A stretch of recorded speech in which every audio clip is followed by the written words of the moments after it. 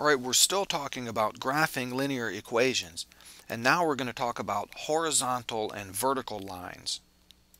And in this example, we're told to graph x equals 2. So to do this, we find some xy pairs, some ordered pairs, some xy coordinates that are solutions to this equation. And we plot some points and then we draw on the line. So let's find a solution. Well, 2, 0 is a solution because x equals 2 right there, and that's what we're told, x equals 2. We aren't told that y has to be anything, so y could be any number. So 2, 0 is a solution, and so is the number or the coordinates 2, 4. The ordered pair 2, 4 is also a solution because x equals 2. Y could be anything, in this case it's 4. But as long as x equals 2, it satisfies that equation, x equals 2. So here are two ordered pairs. Let's plot them. 2, 0 is this point right here.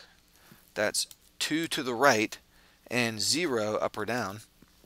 And then the point 2, 4, we go 2 to the right and 4 vertically. So that's this point right here.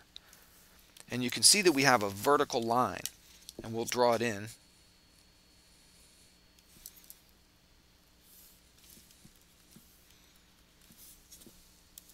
Okay, there we go. The graph x equals 2 is a vertical line. Now, there's one thing that confuses people here a lot. My x-axis is horizontal. And so when people see this, x equals 2, they sometimes expect a horizontal line. Well, the x-axis is the horizontal axis, but the graph of x equals 2 is a vertical line, because this line is the line on which every single point has an x value of 2. Every single point here is 2 over from the axis, 2 to the right horizontally. So this line is the line that satisfies this equation because the x value of every single point is 2. So the line x equals 2 really is a vertical line. So now let's graph the line y equals -1. Well, let's find some points. X could be anything. We could have x is 2 and y is -1. Or we could have x is -3 and y is -1. So if we plot those points, 2, -1 puts me there. Or if x is -3 and y is -1, that puts me there.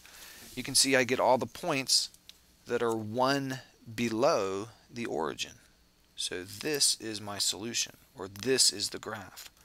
It's a horizontal line at the position y equals -1. This position right here on the y-axis is the position y equals -1. And this equation is the equation. It tells us that y equals -1. So this graph is all the points that satisfy that equation. All the points that have a y coordinate of -1. I just picked 2, but I could have picked any number of them. Here I'm told to graph x equals -4. And we can just come over here 4 to the left, x equals -4. That point has an x coordinate of -4, and so does this point, and this point, and this point, and this point. Any point that is 4 to the left has an x coordinate of -4. So I can graph this line. And there you go. X equals 4 is a vertical line, and it's a line on which every point has an x coordinate of -4. And if you're catching on, you can graph this, you can do this without even plotting these particular points. Okay, here we're told to graph the line y equals 3.5. The numbers here don't have to be integer numbers. 3.5 is the y value, so let's go up on the y-axis to 3.5. That's 1, 2, 3, and 4. So 3.5 will be right there. And this graph will be a horizontal line at that position.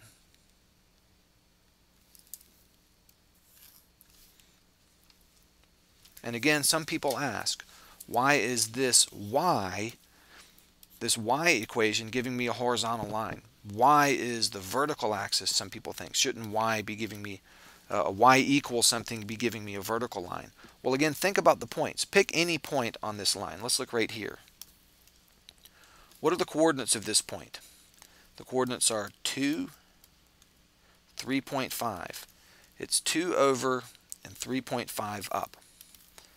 Or let's pick this point right here. What are the coordinates here? Well, that's -3 to the left and 3.5 up. So this is the point -3, 3.5. And you see in every case we have a y coordinate of 3.5. And that will be true for every single point on that line. The value for the y coordinate is 3.5, and that's exactly what that equation says. Y equals 3.5. So y equals 3.5 is a horizontal line, and it's up 3.5 units from the origin.